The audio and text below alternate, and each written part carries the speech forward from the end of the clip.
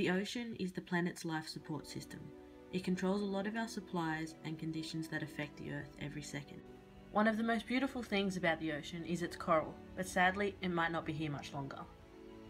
Due to global climate change, the effects and severity of coral bleaching is expected to increase. However, the media fail to focus on it. Increasing sea temperatures and heated stress introduce the coral to early stages of bleaching.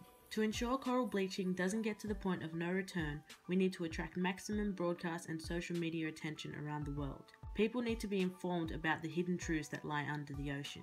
Coral Through Time is an exhibition to show the rapid decline of our coral's health throughout time, especially highlighting its almost complete bleaching in 50 years. It is for everyone to interact with and inform themselves about ocean warming and the effect it has on the ocean's coral. It is an outdoor exhibition on Cockatoo Island.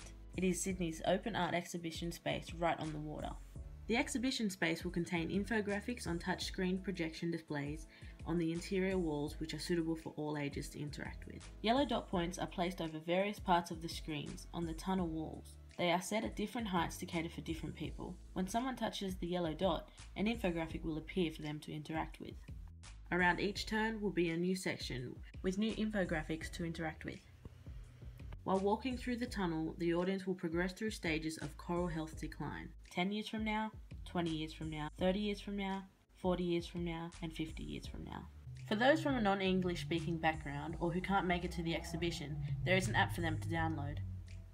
The app is designed to allow people to interact with the exhibition on their own devices. They can take a virtual tour of the space and also interact with the infographics. They can then directly upload their images and data findings to the social media of their choice. So let's get started. It's time.